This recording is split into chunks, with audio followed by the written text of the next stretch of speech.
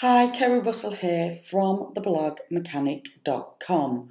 In this video, I'm going to share a quick tip with you to fix the post draft preview not working in WordPress.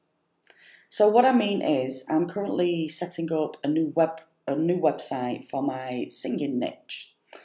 And I was creating a new post and I had saved the draft. But when I was clicking the preview button to preview changes, a 404 not found page was showing up. Okay, I have fixed the issue now. So if I press preview, obviously you're supposed to be able to preview changes to the post. But when I was clicking the preview button, I was taken to a 404 not found page.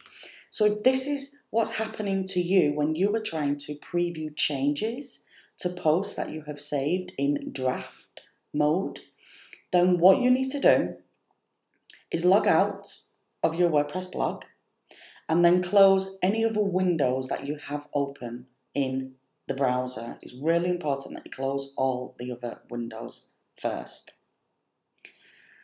So once you've logged out and you've closed all the other windows, you want to clear your browser cache. After clearing your browser cache, log back into WordPress, go to all posts, find the post you want to preview, open it up, and then click the preview button. And that should have now fixed the problem. 9 times out of 10, it will fix the problem. If it doesn't fix the problem, then it's likely going to be a plugin conflict, in which case you'll need to disable all your plugins and then test the preview again.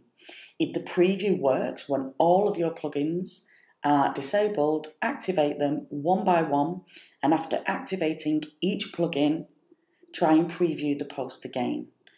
Then when the post becomes a 404 not found page, the cause of the error is naturally the plugin that you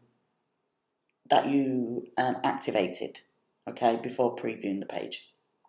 Okay, so I hope that makes sense. So basically, log out of your WordPress blog, close all other windows in your browser, and then clear your browser cache.